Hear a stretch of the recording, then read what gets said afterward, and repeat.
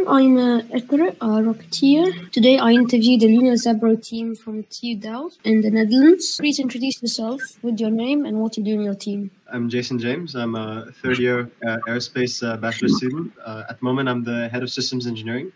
I've been in the team for about 3 years, and so I really focus on the high-level mission planning and seeing how different systems are integrated with each other. Hi, I'm Floris. I am an electronics engineer of the Lunar Zebro team. I joined 2.5 years ago, and I first worked on a year on the terrestrial rover, and now I'm kind of doing both.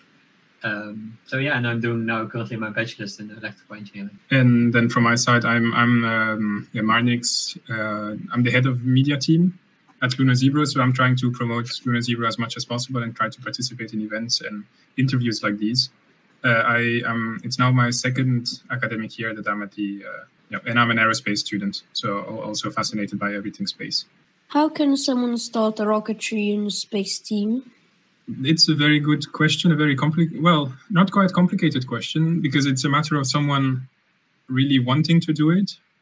And once you really want to do it, then you can start talking with different professors. The cool thing about a university is that you have professors who tend to encourage students to do things. For instance, I think there's now someone trying to set up a new team for space habitat stuff. So like a habitat on the moon. And then what she's doing is she's putting flyers everywhere in all the faculties in the hopes that she gets some like-minded people answering her. And then she can start a whole new team. But I know for Lunar Zebro, for example, how it happened is that there was a professor from the University of Pennsylvania who worked already on rovers with the C-shaped legs like us, who came, and then this professor came to the TU Delft. And here he basically wanted to continue his research on that subject, and he got a few students involved, and then it became a team of students. And then eventually the students kind of took over, and under obviously the supervision of a few professors, the students came up with a plan of how to make this terrestrial rover become a moon rover, basically. And that's how slowly it started to grow into a bigger thing. But it's really, the first step is you wanting to do it. And then if you start talking with people and you try to get a little group of people doing things, eventually you get to grow your team. And then once you grow your team, then it's a matter of recruiting dedicated people to dedicated tasks, and then you really are going. And that's what happened with us. It's happened also with other teams. I think you interviewed the Dream Team, the Delft Aerospace Rocketry Dream Team. I suppose it happened also a bit in a similar way, that just a few people decided to do this, and then eventually it grew into something big. So it's all about willing, and then you can do it. How is studying in the Netherlands? Do you study all in English? This depends per faculty. So I think the university is slowly transitioning for many faculties to be more international. I know the aerospace faculty is entirely international. I think the software faculty, at the minimum, has an option between between Dutch and English. Some other faculties are still a bit mostly Dutch. It depends really per faculty. From aerospace, it's all in English. So yeah, you would have to look a little bit at the website and see in which language it is taught. But then once you're into it, and once you're doing the courses and all these things, you adapt quite quickly to do it all in English if you're from if you're not an English-speaking person. It's a matter of getting used to it. And for example, on the mathematical side, you might have to get used to the terminology a little bit, but that's something you really learn. So that's not a blocking point. And it's nice for it to be in English, because you meet a lot of international people from all over the world, not only Europe, but everywhere else. What are the job opportunities in your university? Many. Well, the TU Delft is very well known everywhere, especially in aerospace, but also, for example, in something completely different, in architecture, it's also very well known. And in all the other faculties, software, industrial design, electronics, all of these are also quite good. So usually students sometimes get hired or get a job proposed to them even before they completely finish their studies. So it's quite a good university to be at. But in terms of exactly which jobs we can get, if you're in the aerospace industry, or if you work, for example, at Lunar Zebro in part-time, then you're likely to get into any aerospace company, be it one of the new startups, which are getting bigger and bigger nowadays. There are many more startups coming up, or the typical things like ESA or NASA. But NASA and SpaceX and the likes, it's a bit more difficult for non-American people, because there are a few legal issues. but still, you can still get into there to some degree. So it really depends. And then in terms of how to get those jobs, you always get opportunities like, I don't remember how they call it, but the big networking event for where companies come to the TU Delft and you can network with them and try to see what company suits you best. So the TU Delft really provides a lot of opportunities there. How did you prepare for university? From my school system, you have different choices to take towards the end of your school system. And I was more in the mathematical and science part of it. So that made the entry into the aerospace sector or any kind of engineering sector much easier. But then in terms of, there are some entry exams, but then it's just a matter of looking at your courses. And normally, if you were quite fine at school, if you weren't doing too bad, then it wasn't that difficult. Although it's quite competitive, it wasn't super difficult to get into the university. But it's all a matter of just a little bit preparing a little bit in advance and looking through the different universities and then making sure that you revise whatever you need to revise. What are your goals? Lunar Zebro is a student team at the TU Delft, and in the first place, the main objective is to send a rover to the moon. We would then be also the first European moon rover launched. So the main goal is to send the rover to the moon, and that will happen in a couple of years. You will just have to follow our social media. But it's all about technology demonstration in the first mission. We want to prove that our very strange design, which are the C-shaped legs, that those actually work on the moon as we expect them to work. And it's important for us to do this test, to do this technology demonstration, because from then we expect, if it works, then probably people will get interested in what we do, get a bit of a snowball effect where we can do more exciting things. I think we will talk about future projects. But then later on, because our rover is very small and very light, it's basically the size of an A4 sheet and not much higher than your index finger, I always like to say, so very tiny. And the fact that it's so tiny and so lightweight, that means that we can put more than just one on our on the lander with which we go. So we can send maybe 10 or 20 at once, and then they start to swarm like little insects. Those ants and all those things. You see them walking in a bit of an organized way, but still they are each independent tiny ants. We hope to do the same later on, to swarm on the surface of the moon, because then you can do much more exciting and more dangerous stuff than with a big rover, because big rovers are, how should I compare this? Not quite a car size, but let's say half of a car, and they weigh also very a lot. So it's super expensive to launch them. So you would not dare to put one of those big rovers in a crater or in a cave in the moon, because if for some reason it gets upside down or it breaks, then your whole mission is over. So it's just a single point of failure, and it's quite dangerous. So what we can do is send a swarm over there. They all swarm into the cave, and if one of them falls down, it's not too bad, because you have still, if you send 20, for example, you have still 19 left to continue the mission. So that's the main objective that we want to do with swarming. And then if we get to do that, then we can think of missions like finding water, for example, or going into a cave and trying to see how the cave looks like before astronauts would go into there. And we also have exciting things. I think we touch upon them a bit later, but an exciting idea is the LUFAR mission, which is sending a swarm to the backside of the moon and then listening into the early universe. So it's all different exciting ideas, but they all start with the first technology demonstration mission that will happen soon. How can someone join your team? That's a good question, and that's also a question we get very often. So the main thing is you have to be a student, preferably. We can do some exceptions, but in general, you have to be a student, preferably in the Netherlands at the TU Delft, or, for example, there is another university next to the TU Delft called In Holland University, from which we also have students, even from other universities around us. So as long as you're a student and you're willing to do, besides your studies, some extra things in a moon mission, which is super unique for students, then you can join. And especially if you have technical skills, then you can just apply for one of the technical positions we have open. But if you're rather into soft skills and communicating with people, then you can apply for example, the media team, which is me, or for the partnership team, which is also super important, because they're looking for partners and sponsors, let's say, to get us to the moon, basically. So yeah, it's really whatever your background is. If you're motivated and if you're a student and you have time to do something exciting like launching a rover to the moon, then you can join us. Can someone join to online review? That's a bit of a tricky question. We like to keep our, if you mean design reviews and such, we like to keep them probably internal, mainly because we want to discuss that with our partners and with people from the industry who we trust. So they will join, but for external parties to join, that's relatively unlikely. But however, what people can join online and not online is bigger events like a webinar. We did a webinar, I think, 2 summers ago, which you can watch. But there will probably be one again at some point in the near future. Be it a webinar or an actual event live at the campus or somewhere else. That's something you can join. And in that, we would also show our design, for example, and show the different aspects of it. So that's very fascinating to look at.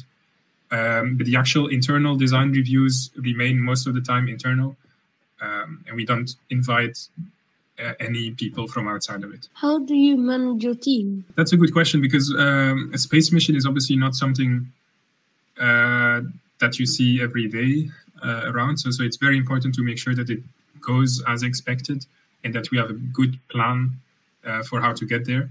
So the big Lunar Zebro team is divided in different departments. The technical departments like software, electronics, structures. We also have assembly, integration, and testing, which is a department. You can think of all these different departments, which then, so those are little groups, let's say, within our Lunar Zebro team. And there, each of these little groups have their own head of department. But on top of all the heads of departments, you have a chief engineer who has a supervision of everything and who has a big overview of everything.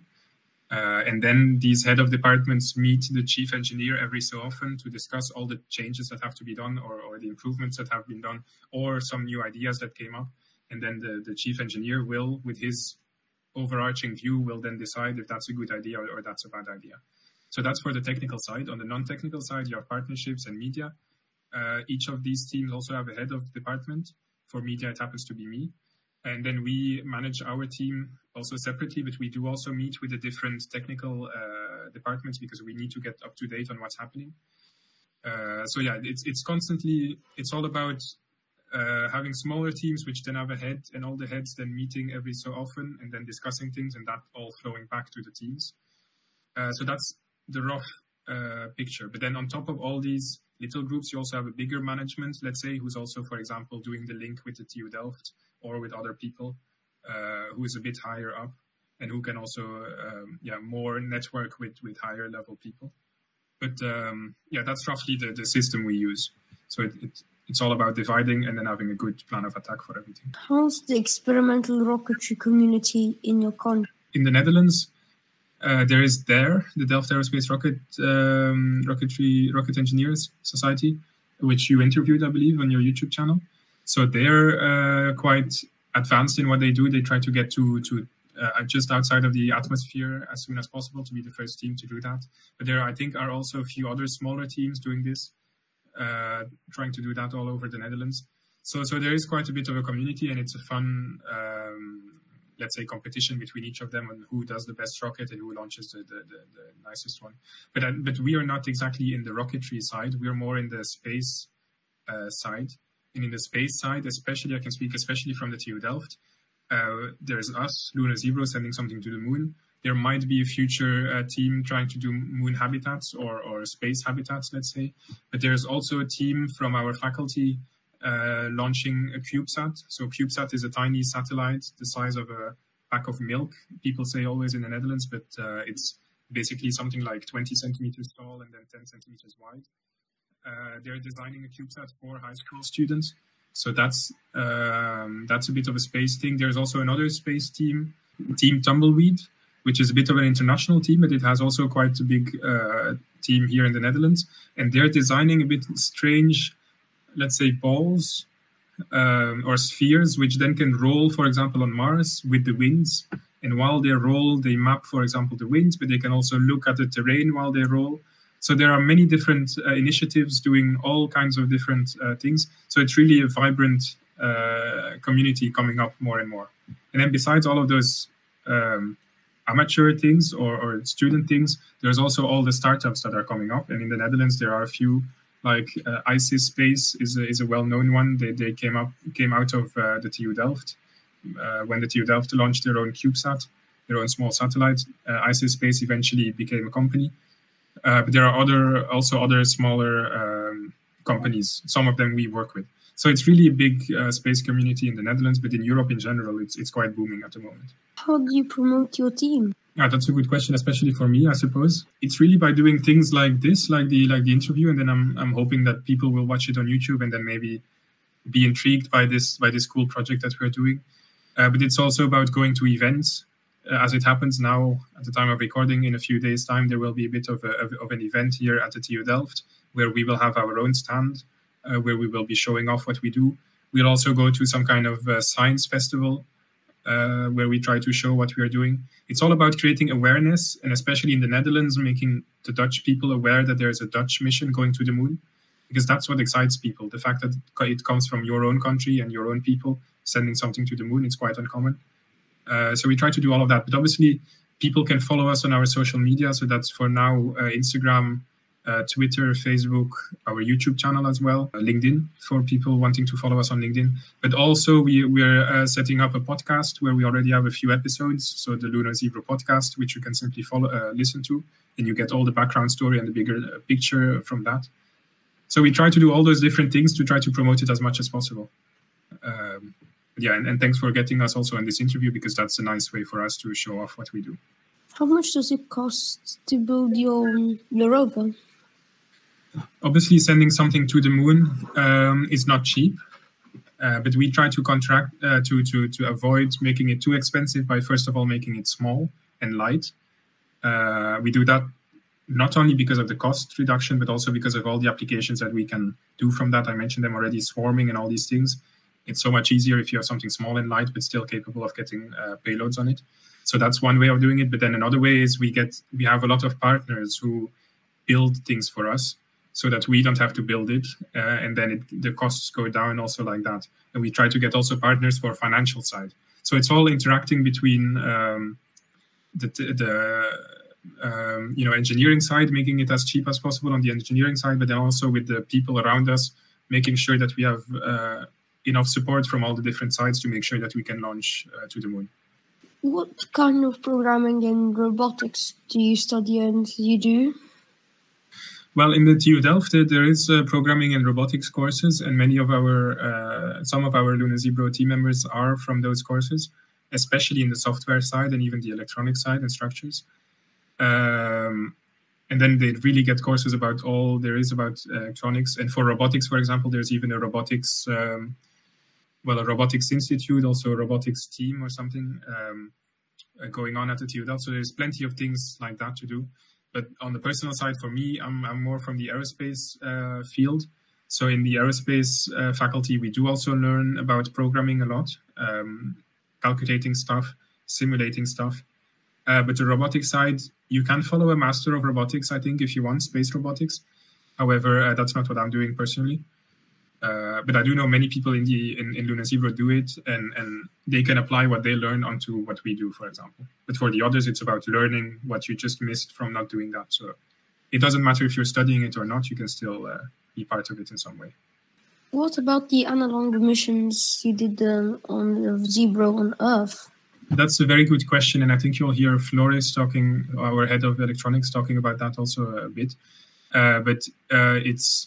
So we have Lunar Zebro, which is, we are really the team designing the moon mission, the moon rover. We can build it and we can test it a little bit, but then if we want to develop our technology even further, it's quite difficult to test it, for example, on the moon straight away. So if you want to test a new thing, we will not launch a whole new rover to the moon just to test that little thing. So we want to test first many different things here on Earth. And to do that, we're trying to do, as you said, analog missions or terrestrial missions, where we go to places like, for example, in Iceland, we went to a lava tube, which is an exciting place where there were analog astronauts training as if they are on, let's say, the moon or on Mars. And then we test different things like, how would astronauts interact with our rover? Those are things we cannot test ourselves. We also went, for example, in a mine in the UK recently, 1 kilometer under the ground. And there we try to find new use cases for our rover and also test it as if it would be, for example, on a different planet. So we were looking at, can our rover identify if the tube in the mine is stable enough for people to go? Because you don't want someone to wander in a tunnel, which then will collapse. So you want to send first a robot like ours, which can climb easily over obstacles. And then it will sense if there are a lot of earthquakes or something going on. And it will then say, don't come here. But we also have the rover there, for example, who sends the wind circulation, because you want to make sure that there's enough air to breathe. And you don't want to go there first and then experience that there's not enough air, because that's not nice. So we're trying to do all those different things on the side besides Lunar Zebro, but with the goal to test technology and then to put that in our Lunar Zebro missions. So that's a bit about all the analog missions that we do. And we'll probably do even more. So it's exciting to follow us for that. Are you in touch with the ESA, NASA, or other space agencies? We are definitely in touch with companies who are doing things for space agencies. And we try to keep good relations with different space agencies. So we are, as much as possible, making sure that we are visible. For us, it would mainly be ESA. But the first step for us is not quite ESA, but it's more about the Dutch space sector, and then the Dutch overarching agency, let's say, of space, who we want to first approach before approaching ESA, which is just above that. So, but we're trying to have good relations with all parties, because that's how we then can get partners and can develop ourselves. Yeah, we aim to launch in a couple of years as much as possible, but the main thing is to follow us, and then you'll see it appearing when we actually have a launch date set. What will the rover do first when deployed from the lander? That's a very good question, because it's very important to think about this.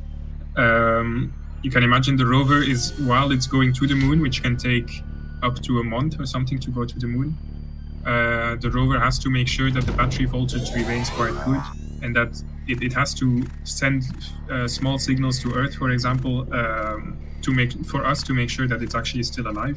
So it will still be operational, let's say, until touchdown.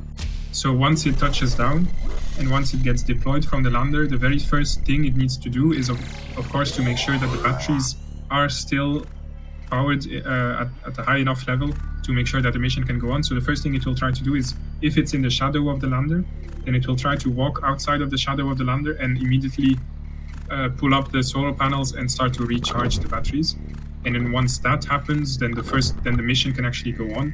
And so the goal of the first mission is to show that the C-shaped legs and the locomotion work.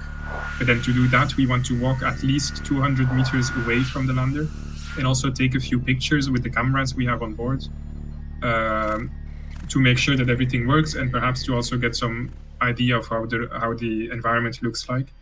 And at the same time, we'll be doing science like the radiation sensor, because it's super important for future astronauts to know how much radiation there is, because that's causing cancer afterwards.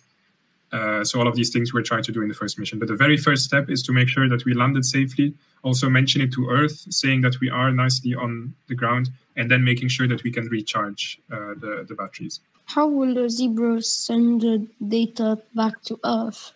You have multiple options, obviously, when you're on the moon to send data back to Earth. The most straightforward option is obviously to send it straight to Earth. But you also have the option, for example, to send it to the lander, and then the lander sends it to Earth, or even to a satellite which orbits the moon, and then the satellite sends it to Earth. What we will try to do is definitely try to do the most straightforward option, to send data straight through to Earth.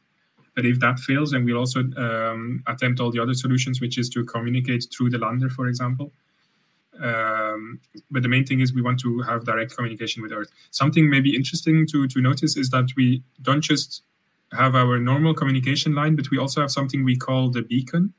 So a beacon, like a beacon you see on the seas or somewhere else, it just transmits basic data saying, I'm alive, I'm here, I'm on the moon, everything is fine, all of these things. And we will have this beacon sending data when it just touches down, and then throughout the mission, if something happens, the beacon will still be signaling that the rover is powered on and all these things. So we have on one side the beacon, and on the other side just a normal communication to Earth, which we try to do in the best way possible. What will the Lunar Zebra explore on the moon, and how far will it go? We're a technology demonstration mission on the moon. So we have mainly three things that we're kind of focusing on during the mission. Please walk 250 meters away from the lander. So whatever lander that we're on, we want to walk 250 meters away from that. to demonstrate the locomotion of our very special C-shaped legs.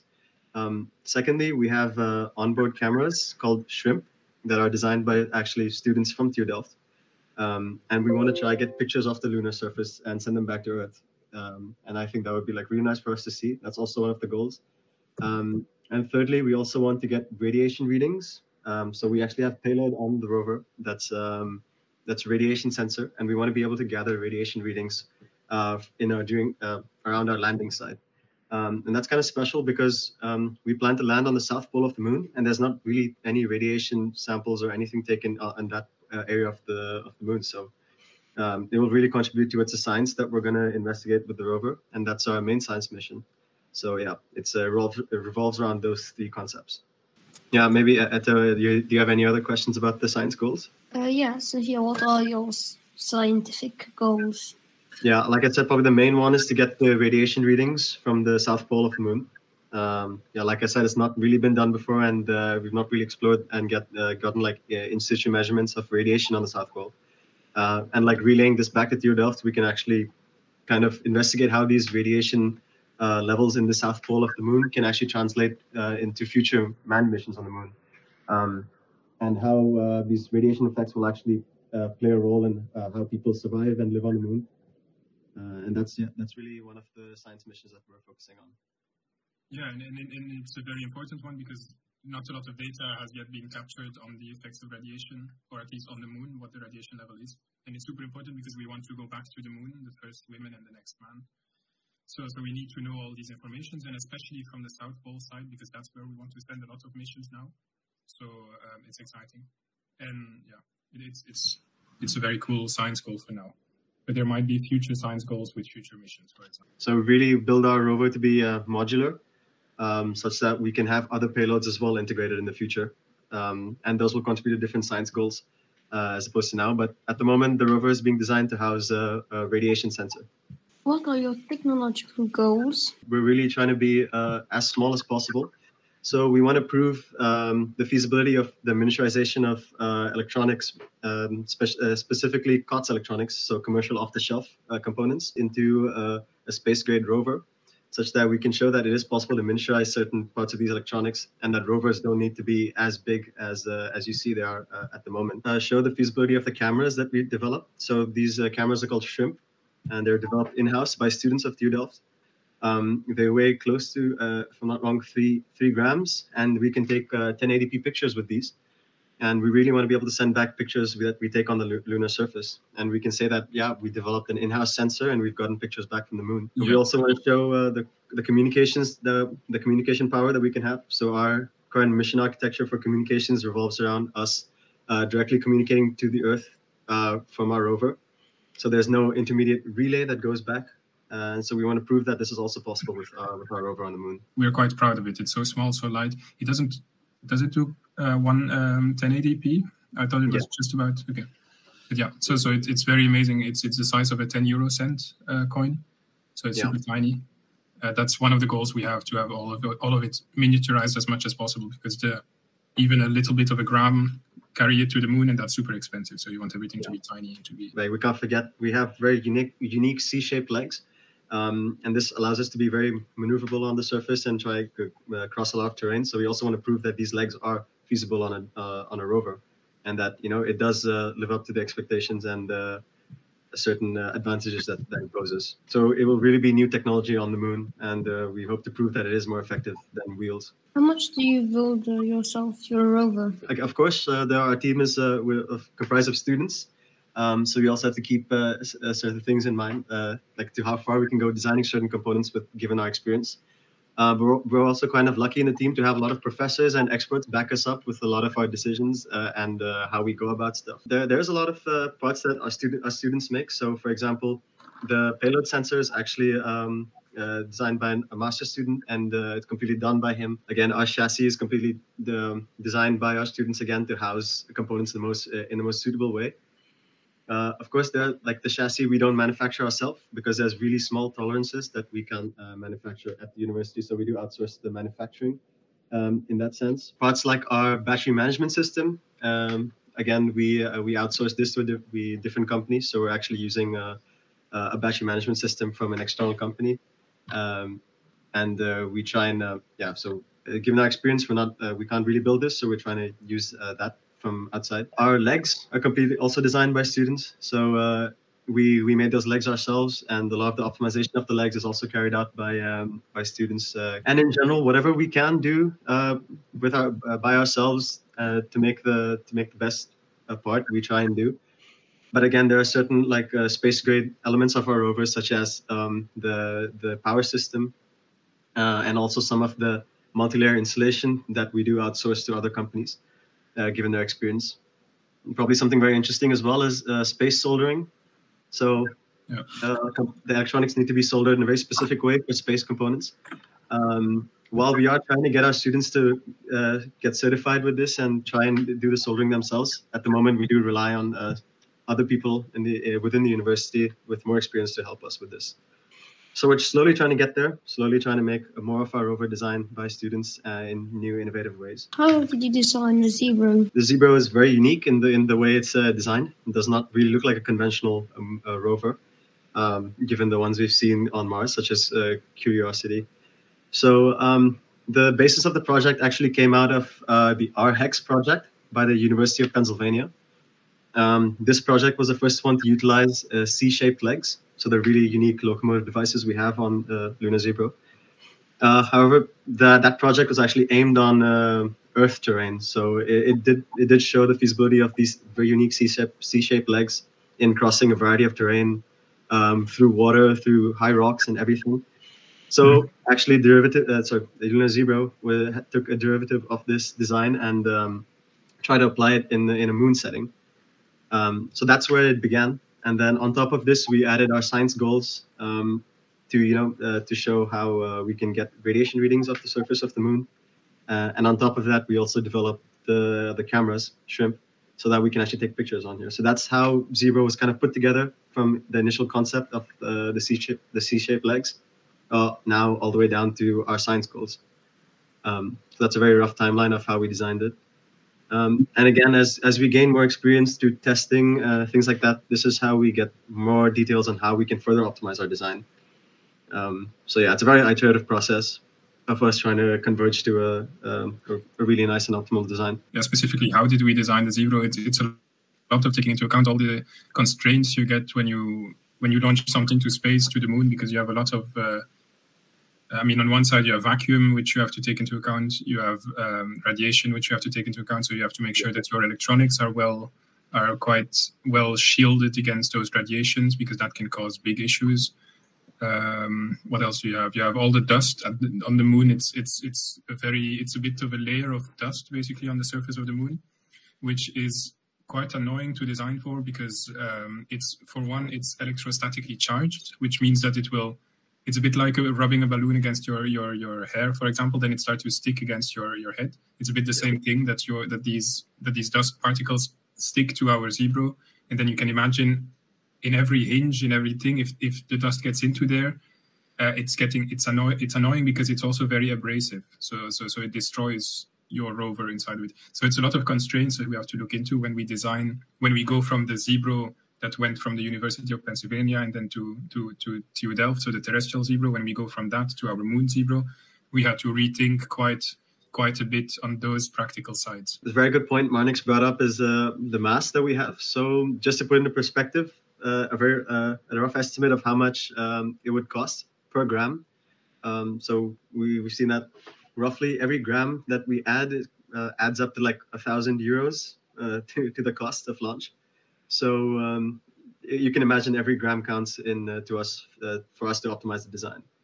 So 2 extra grams would cost us €2,000 more. So, and we really don't want to be spending that. And that's why we're so proud about those SHRIMP cameras, for example, that we have, because they're so lightweight. We managed to save quite a bit of weight compared to different cameras. And we try to do that all over. Also, our C-shaped legs, if you want to know details, the fact that we use a C-shaped leg is, for one, because it can climb over obstacles so much easier than wheels. But secondly, it's much, much lighter than a wheel, because we basically have half a wheel or a third of a wheel, depending on how you look at it. Whereas a full wheel needs, spokes, and you need a circle thingy. We have something much simpler. again, saving weight.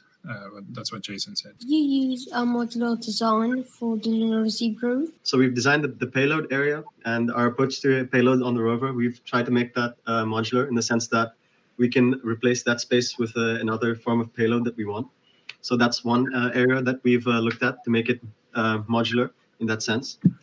However, it does become increasingly difficult with this with the space system to make it really modular. That at least in our experience, that's what we've seen, because making stuff modular means that there's not many solid connections in the sense that we can have. So we're still experimenting this. There have been proposals with our electronics team and some of the structures to maybe go towards a modular design so that we can replace and do a lot more. But at the moment, it's not the center of our focus. As I said, we've made the payload area and the payload part of it as modular as we can, so that we can swap out stuff. But for the rest of the rover, for stuff such as the electronics and chassis, we're still experimenting in how we can kind of go towards some kind of modular design. What material do you use to resist extreme temperature changes on the moon? Yeah, that's a very interesting question, because as you can imagine, the moon really does not have an atmosphere. So the temperature fluctuations between day and night are like really extreme. So what material do we use? The main chassis of the Zebro is actually just aluminium. But to insulate the Zebro, we actually use MLI, so multi-layer insulation, as you see in other space missions and satellites. This really provides us with some thermal insulation to endure the large temperature changes we see. Apart from that, other interesting materials that we use are stuff such as CMC. So, and we use this on our solar panel. Sorry, I completely forgot the name of that. So we use that on our solar panel so that it can endure the extreme temperatures that the solar panel faces, because as you can imagine, the solar panel is directly in sunlight. Yeah, so it was a ceramic matrix composite, to be exact, CMC. And this is what we use on the solar panel. And as I mentioned, MLI on this basically the chassis of the rover, so that we maintain thermal insulation there. Yeah. And we also use a high performance material, a 3D printed material called Ultim. And this is also able to endure maximum temperature changes, such that the material does not fatigue expanding and contracting, causing more issues there. To answer your question of how long the rover will survive on the moon, our mission is planned for 14 days on Earth. That correlates to one lunar day. So one lunar day is our mission at the moment. That corresponds to 14 Earth days. And we're only designing it to survive that one lunar day, but we'll see when we start up after that if we actually survive the lunar night, because it gets very cold very fast. Yeah, but speaking of this 14 days being one moon day, that's maybe something people don't quite think about, because we always talk about the dark side of the moon and the bright side and etc. So the moon is not very well understood by people, I have the impression. So you always see only one side of the moon, and that's because the moon rotates around its own axis, but it happens to do that in basically one month, which is the time it takes to orbit the Earth. And if it rotates around its own axis in 1 month, then you can only see one side of the moon. But the fact that it rotates around its axis means that actually all sides of the moon eventually get sunlight and get dark. But since it does that in 1 month, which is more or less 30 days, let's say, then half of that would be the daytime, and that's 14 days. So we designed for that, because at the moment we don't have all the full installations needed to survive the moon. Because the moon, you can imagine, I think temperatures drop around minus at least 180, maybe minus 200 during night times. So it's extremely, extremely cold. During daytimes, to give numbers, I think we expect between minus 130 and plus, was it 200 degrees or something? Yeah, it's in the ballpark. Yeah. So it's quite super extreme temperatures. Maybe something to add to what Jason said about the high performance 3D printing material we use for some small parts. He mentioned that it has to resist fatigue of the fact that it contracts and it expands because of thermal reasons. Every time you heat something up, it expands and then it contracts. But for our chassis, it's the same thing. The chassis will also expand and contract. So what we've done to avoid if you imagine that we build the chassis in multiple plates, multiple sheets of aluminium, for example, then each of these sheets can expand and contract in different ways. So it's quite difficult to assemble all of these different sheets to form one nice chassis. So what we do, and that's also something a few other aerospace companies do, is we cut our chassis out of one entire block of aluminium, and then we're sure that it expands and it contracts exactly as predicted in one uniform way. So that's also something a bit fancy we try to do to avoid all those issues with the thermal problems on the moon. Yeah. Do you have different sizes of the Zebro? Yeah, so this was a part of our experimental. At the moment, 2 types of Zebro that we're like really focusing on. That's the Lunar Zebro. So we have the actual moon rover, and secondly the terrestrial Zebro. But as you can see, we've also experimented with smaller and larger versions of the Zebro concept. So Pico Zebro, probably the smallest and the smallest Zebro that we have. It's actually just kind of built around like PCBs, as you can see. And this was just to see how miniaturized we could actually make the Zebro concept. And just to give an idea of how small it actually is, because on the images it's not always clear unless you see, for example, a hand or a banana, I don't know, next to it for scale. To know how small it is, it's basically the size of a matchbox. Yeah, exactly. So it's super tiny and with tiny legs. And you can imagine these, because we're always trying to find applications for all these different sizes. You can, and we might come to swarming at some point. You can imagine a swarm, so many of these different small rovers swarming, for example, in the luggage halls of an airport or something, and each of them has a little nose, a little sensor which can sense particles in the air, and then you can search for example, illegal stuff such as drugs and all these things. And because they're so tiny, they can walk everywhere really. So that's one of the applications for those tiny ones. So then, yeah, Jason, sorry, I'm interrupting you. We also have other. No, it's completely right. I think you got it good. So, I mean, these different versions that we see are just for us to experiment on the scalability of the Zebro concept. So, as Marnix said, we can make it as small as a matchbox, but also make a rover that weighs like 20 kilograms. That's the Kilo Zebro. But at the moment, the 2 main ones, and then the Lunar Zebro, which is really focused on the moon environment. How much does the Pico Zebro weigh? The Pico Zebro, I'm not 100% sure on the mass of it, but it's in the ballpark of I think 250 to 500 grams, if I'm not wrong. Yeah, that's right. Yeah. And not even 500 grams. It's more in the range of 200 grams or something, I would say. Yeah. I haven't weighed it actually yet. It's super tiny. That's the main thing you have to know. How do you handle the moon dust? As Marnix said before, moon dust is actually very abrasive to the Zebro. That means as we walk on the moon, we're actually really damaging our legs with the constant abrasion of the moon dust. The moon dust is actually very fine as well, so it really just sticks onto everything and is statically charged. So this really becomes a big issue when you look at our connections with our legs and motors, because we don't want any dust getting into the motor bushes, such that we start jamming those things. So to handle this, actually we have a lot of ceilings around the rover. These range from complete mechanical ceilings with like O-rings, and sometimes also some active ceilings that have to go around the motor bushes, for example, because they still have to rotate. And these will help us prevent moon dust from actually getting inside the rover and its electronics. And to answer your question also, why not use wheels? As we explained before, using these C-shaped legs actually allows us to cross over terrain that's close to 1.5 times our size. So we can go over these rocks, and this would not be possible with conventional wheels. And additionally, as Marnix pointed out before as well, a C-shaped leg actually comprises of half or a third of a wheel, depending on how you look at it. So we really save some weight in that respect. So I can also see that you asked, can we operate upside down? This has been proven with our terrestrial Zebro. So we can actually, in previous versions, we can actually walk upside down. But with the Lunar Zebro, we have all of our solar panels and sensors on top there, so it wouldn't really be smart for us to do that. But in theory, it can work, and we can operate upside down, because essentially all the legs have to do is just rotate around 180 degrees. Maybe a fun example of this, the fact that we can operate upside down for at least our terrestrial rovers. Indeed, for our moon rover, it might be difficult because of the solar panel. So a nice example of this is we went recently on you can call it an analog mission if you wish, inside of a mine in the United Kingdom, 1 kilometer down.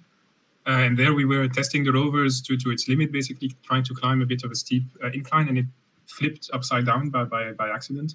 And our operator did still manage to drive the rover even if it was upside down, just because of the wheels being able still to touch the ground. So it's theoretically possible, but we will have to see if it happens on the moon, how we can resolve the issue. But for terrestrial rovers, it's no problem. Do you have a way of flipping it? Like if the lunar zebra flips and goes upside down, can you flip it to go normally? We've looked at this with the terrestrial rovers, and we can produce enough impulse to kind of bounce us up in the other direction and flip us over. However, with the Lunar Zebro, the way the motors are designed, the legs are like the speed at which the legs turn are actually much slower, so we can't really generate that impulse. However, we try and combat this by getting our center of gravity really far down the rover, such that we try and negate the possibility of us actually flipping upside down during operations. And we really try and be careful with what we cross. With our semi-autonomous navigation, we try and not go too far over our limits, actually. But by impulse, I think what you mean, Jason, is like when you're sitting in one of those chairs, which can, those desk chairs, which can rotate. I suppose it's when you move your arms, for example, very fast, and then you see that your whole body rotates as well. So we saw that on our terrestrial rovers, we can move our arms, so that the legs, fast enough to make it flip somewhat, especially in lunar gravity. But on our lunar rover for now, it's not quite possible. But yeah, we will, if it happens, then we will probably try as much as possible to get it back up. But the center of gravity does help. Did you develop your own custom PCB? Yes, we actually do so. So both for the moon rover and for the terrestrial rover. So for the terrestrial rover, we could say that in general, the whole development time is a bit shorter because we can quicker develop things and also implement things and test it. So the whole development cycle is really quite short on the terrestrial rover. And we make everything ourselves, except the main computer on board, which is a Raspberry Pi for the terrestrial rover. So everything is made by ourselves except for the Raspberry Pi. And for the moon rover itself, we work together with a couple of companies who make some parts for us. But for instance, the communications, the payload, the motherboard, we all do ourselves. And the parts we get from external companies, our partners, are, for instance, the motor drivers. But the motor drivers were also developed by a student, by a Lunar Zebro student. And that Lunar Zebro student did his thesis together with a company. So that's why the company is now providing us that parts. And also the main computer of the moon rover is also developed by an external party. But for the rest, we do everything ourselves. And the second question, what sensor do you have and how do you know that they are correct and can be trusted? Do you have more than a camera? Yes, I think we can also answer that in two parts. So for the moon rover, we have 2 shrimp cameras. I think you already discussed it in the first part. Correct me if I'm wrong, but so yes, we have those 2. And we also have an IMU on board. And other sensors you could think of like temperature sensors. And for instance, a sensor on the solar panel to check if we can get the maximum power from the sun. And for the terrestrial rover, we also have 2 cameras. Actually, it's 1 camera, a stereo camera. And the terrestrial rover is built in such a way that it is a platform for all kind of other sensors. So basically, any other sensor you want, you can just plug it in, because there are plenty of communication buses free. So right now we have IMU, ultrasonic sensors, LiDAR, camera, but in principle you can put on it anything you want. What software did you use and did you develop it? So for the moon rover, software which was developed is also developed in-house. So both for the firmware and the motor drivers, the software which is running now on the onboard computer, etc., by the software team of Lunar Zebro. And how did you develop it? Could you elaborate on that question? Did you make the code and how did you write the code? Okay, yeah. So I'm not part of the software team, I'm part of the electronics team. But the software team, they are indeed writing the code together. I think there's now a team of 6 software people. And they have like quite a structured way of doing it. That's always really cool to see with software engineers. There are like 2 persons now working on the main computer to code it. Then there's like 1 person who is really focusing on the communications module, and another person more on the shim and motor drives interface. So they developed it quite separately, I would say. And then integration, so I think you mean in this case the locomotion system, right? If it can switch in different locomotion modes for walking, or a really good point, because we really have the opportunity and also the option to really choose different locomotion algorithms on different kind of grounds. So if we, for instance, notice that we are on a really steep angle, we could use a different locomotion algorithm than if we know that we are on like an extremely flat surface.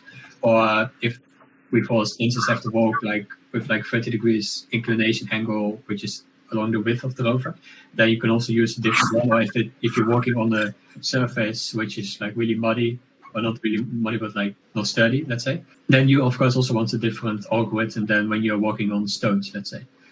So yes, we have different algorithms, and at this moment we're still implementing that the rover can switch between those algorithms autonomously. So it's able to detect in that case on which ground it is currently walking, and then it would be able to adapt according to the different undergrounds. But that's still being developed right now. But that's indeed something important for on the moon, because we don't know exactly the surface that we will have on the moon. Yeah. So it would be quite useful to have multiple ways of walking depending on what kind of surface we have. How does the swarming work? As Floris said before, our terrestrial zebra projects actually are used in a way as test beds for technologies that we can further implement into the Lunar Zebro. So at the moment, we're investigating the swarming capabilities of the terrestrial zebras, and then we hope to actually implement this algorithms in the lunar missions. So actually, the swarming, in the way we're doing in the terrestrial zebras, is that our aim is actually just to spread them out in a field, and as soon as one of these rovers randomly walk and detect one target, this will kind of be communicated to other rovers, and then we kind of form a potential map of that area such that we can kind of navigate and find the target. So that's actually what we're kind of focusing on at the moment. By potential map, Jason, because it's terms we tend to use, but yes, that's very common. By potential map, Etto and for the viewers, it's imagine you have a swarm of zebras all walking in a cave and they're looking for water, for example. And so they're all walking a bit in a random way, in different ways, but then all of a sudden one of them sees water. Then it will start to shout, I see water, there's water in front of me. And the rover behind it will listen to that signal. And then it will be able to say, someone in front, the rover in front of me has found water. And then it will start shouting that, the rover in front of me has found water. Then the rover behind this rover will say, the rover in front of me has found the rover in front of him who has found water, etc., etc. And then you have a chain of rovers saying, go to the next rover to get closer and closer to the water or to whatever you're looking for. It could also be people if it's in a collapsed building. And that's what we call a bit of a potential field, because then you can trace back through the swarm where the thing is that you're looking for. So that's the key strength of a swarm, I would say. But sorry, Jason, continue. Right. Yeah, no, that's good. That's a good way to explain it. So yeah, as you can imagine, like swarming is actually quite a big obstacle that we're trying to really work on at the moment, because it involves sort of a distributed network, if you want to put it in that way. So information has to travel to multiple rovers at the same time and communicate. So that's really something that we have a good amount of people and a good software team trying to focus on right now. With the payload, I think I mentioned before that we have a radiation sensor on the lunar rover. And also, as you mentioned multiple times, the shrimp cameras. Actually, like even more, the payload, the radiation sensor is mainly for us to gather radiation readings from the south pole of the moon, such that we can actually use these radiation readings to assess further lunar missions and manned lunar missions on the moon.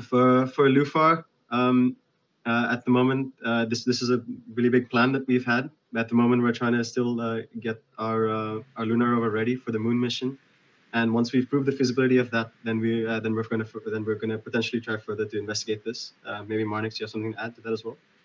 Yes, I also want to add a little bit about the payload first, because what we really want to do with our Zebros, you don't just look at them now as one unique mission with a very strange C-shaped like concept.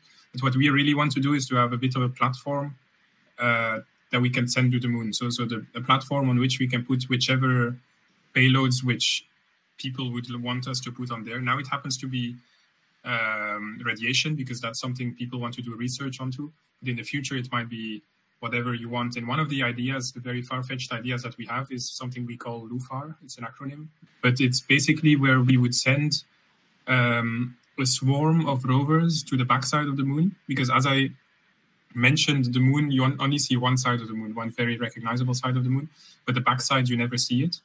And we want to send a swarm of rovers there. And now the question is, why do we want to send a swarm? To explain this, I need to back up a little bit, because on Earth, actually I need to back up quite a bit, because let's back up to all the way to the Big Bang. At the Big Bang, many things happened, but we're not quite sure what exactly happened at the Big Bang. And the only way to view this now is to look in the radio wave spectrum, because there we can still see the very early universe appearing as it was roughly around the Big Bang and a little bit later. So that's what we call the early universe. Scientists want to observe that to know a bit more about our history, etc., and all those things. But the issue is, it's quite difficult to look at it on the Earth, because you can imagine on the Earth we have Wi-Fi, we have radio, we have communications with satellite. So it's very noisy in terms of radio frequencies. So what we want to do is actually go to somewhere where it's very quiet, so somewhere far away from the Earth. And the best place to do this, still close by to Earth, is actually on the backside of the moon. The whole moon actually blocks you from all the Wi-Fi signals, all the satellite signals, all the radio waves. It's all blocked by the moon. So that means that you're in a super, super quiet place. And scientists know this already for years and years. So what they have in their mind is to build over there a giant radio telescope, and then to observe the thing with such a big device. But obviously that's super expensive. So we want to send a swarm over there with each of them little tiny antennas. And then you can combine the data from all these little tiny antennas, if you've arranged them in a certain way, to simulate one giant dish, basically. So it's a super exciting concept, which we're hoping maybe in the future to do. And now there are people researching on this. So yeah, that's one of the applications we have for Lunar Zebro. But then the other ones, maybe closer by, is just swarming. And then that's going into caves, for example, in the moon. Because there are caves which big rovers would never go to, because it's very dangerous. As soon as you hit a rock too hard or you fall upside down, then your whole mission is over. So all the millions and millions of dollars you paid to get the mission launched is gone in one instance. But if we have a swarm of it, then let's say you send 20 of them there, just one falls down over this rock, then you still have 19 left. So you can still continue the mission, and it's much more safe and more economic to do this. So it's all very exciting ideas that we have with swarming. It just depends on what people want us to do with it. But the first step is obviously to show that it actually works and sending it to the moon. I hope this answers a little bit our future ideas, Etto. Do you play Kabul space program? That's a very good question. Well, I'm afraid in Lunar Zebro there's a bit of a divide between people. Some people are very fanatic about Kerbal Space Program, but others have never touched it. I'm on the side of the Kerbal Space Program lovers. But and I think Floris as well has played it a bit, haven't you? Yeah, indeed, on high school especially. But I'm afraid, is Jason in the camp of the non-players? Yeah, I mean, I've heard a lot about the game, but I've not really played it myself, unfortunately. But I've been told by Marnix that I really need to try to get into it. So I know that Kerbal Space Program 2 is coming out, so I might get into it at that time. A fun challenge for anyone playing it is to try to, because I know there has been an expansion pack or something to do robotic missions. A fun thing to try is to create a Lunar Zebro, for example, in Kerbal Space Program. That would be very fun. And do share it with us then if you do it. But yeah, so there are big Kerbal Space Program lovers and then few who haven't touched it yet. They will soon. Well, do you play it a lot, Etto? Yeah, I've played a lot. I don't know, it's like maybe 200 hours. I can't remember how much it is, but it's a lot. Yeah. Have you built rovers? I personally not yet. I was just very happy when I landed on the moon without crashing too much. I was always in the complex missions and complex launches and all these things. No, but I've never. Have you tried, Floris, to make rovers? No, but like your idea, your suggestion of making like a Lunar Zebro mission and go on space program, I think it will be like a really cool challenge. We say that like 95% of us would fail on doing it. So yeah, it will be maybe a nice team event to try that. If you want, Etto, I can challenge you to try to create a hashtag Kerbal Lunar Zebro or something. Do you have a big announcement or dream you want to say? At this stage, we don't have big announcements. I mean, the big announcement is, I suppose, that people should really start following us, because we're getting more closer and closer to the moon mission. So we've been building a first prototype in 2 years back, and now we're finally to the stage where we build again the second prototype. So it's very, very exciting to follow us now as we build it. Afterwards, who knows when we will start announcing the actual launch date and then actually going to the moon. And then definitely once we start announcing it, then you have to follow us and follow all the steps of our moon mission, because it's after all the first European moon rover that we're sending. So it's quite exciting. What are your personal future plans? Well, I'll try to take this Lunar Zebro experience with me, and I'm also an aerospace student, so I'll definitely, it's already a combination of the two. So I'll try to gather all of that to probably find myself a very nice, especially a challenging position somewhere in the aerospace field, I suppose. Or it may also be somewhere entirely different. But at the moment, my plans aren't quite set in stone. Well, I'm hoping definitely to see this launch happen at some point, whether that's with me in the team or just me following along from the side view. That would still be nice. At least for me, so I'm actually completing my bachelor's and then kind of beginning my master's in space engineering. So for me, really, I just like getting my hands on anything really interesting and challenging. So I'm usually only limited by the time and interest I have. So for me, at the moment, it's really just whatever really interests me, I'm going for it. And yeah, we'll see where that ends up. And for me, it's kind of the same. I'm starting next year with my master in electrical engineering. And what I've always enjoyed is, because I was really doubting with my bachelor's, either choose for aerospace engineering or electrical engineering. But now I think I found like the perfect balance for doing electrical engineering, while doing it like in a space kind of field outside of my studies in this awesome project. So yeah, I would definitely continue with being like involved in this kind of space projects. And I think, I don't know yet, of course, but in the future I see myself working at a space-oriented company. But of course in the field of electronics, because like my passion is really in electronics. And what are your plans actually, Etto, like in the future? I want to make a rocket company. Cool. Nice. A bit ambitious. No, I think it's good. I think I saw on your YouTube channel, and you also did you make a rocket nozzle or some part from 3D printed PLA like a long time back? Entire rocket out of totally multiple PLA. Yeah, I think that's already quite impressive. Did it work with you, like the PLA? Because in high school I also tried it, but in my case, the nozzle, it only would withstand the heat for like 500 milliseconds, while the rocket had to burn for like 3 seconds. So I was not able to manage to make like a let's say a proper functioning rocket out of just 3D printed PLA. My rocket for some reason worked. Well, that's the annoying bit. If you print it out of PLA, then it will melt at some point. Yeah. Indeed. Yeah. Well, at the moment we were playing around with like certain layers of other materials in the nozzle. I don't know the English word, but like the stuff you put in like the bag where your cat always sleeps. Yeah. I don't know the English word, but like we used that on our PLA print.